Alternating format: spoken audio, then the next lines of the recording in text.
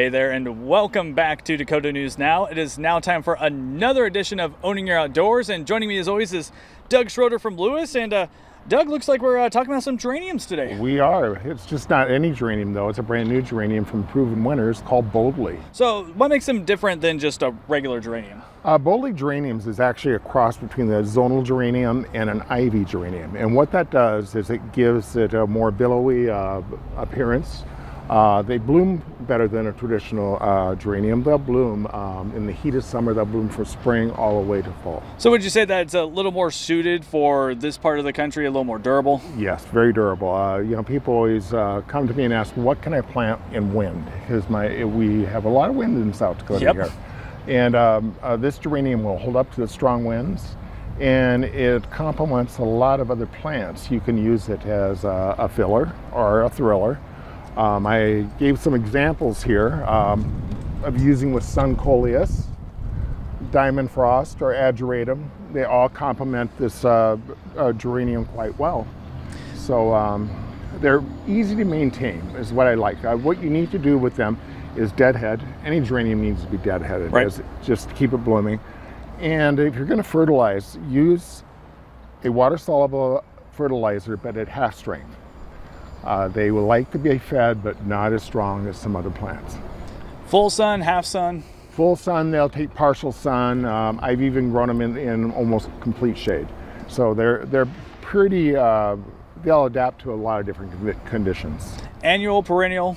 These are annuals. Annuals, okay. And some people do take them in and they winter in their garage and so forth, which can be done.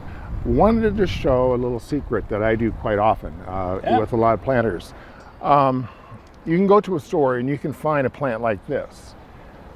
In something like this, there's 4 plants. It's actually cheaper to buy a pot like this and put it into a larger planter than buying individual plants.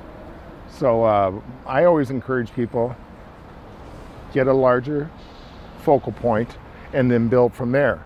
What I did down here today was I took the Boldly Hot Pink geranium, combined it with some lime, sweet potato vine, and then some pink mini tunias as a complement, and it doesn't take long at all to come up with a great planter. Yeah, and like you said, it works as a good filler, a good thriller too. It does, and it's something striking, easy to maintain, which a lot of people like. Yep. And it'll just keep going and performing all summer long. Any other tips or tricks for us for these geraniums? Nope, I encourage everybody to try them. Of course, we have you can download on the website, all the information we're talking about today. Spacing on these, one plant usually is about 12 inches. Will get to be about 12 inches wide. So it does fill in quite nicely in any of your planters. Make sure that it just has a little bit of room to grow when you plant it, right? Exactly. All right, Doug, thank you so much. As Doug said, we're going to have all this information as well as that PDF for you to download on our website, dakotanewsnow.com, right after the show. Make sure you stick around, though. We have FastCast coming up next.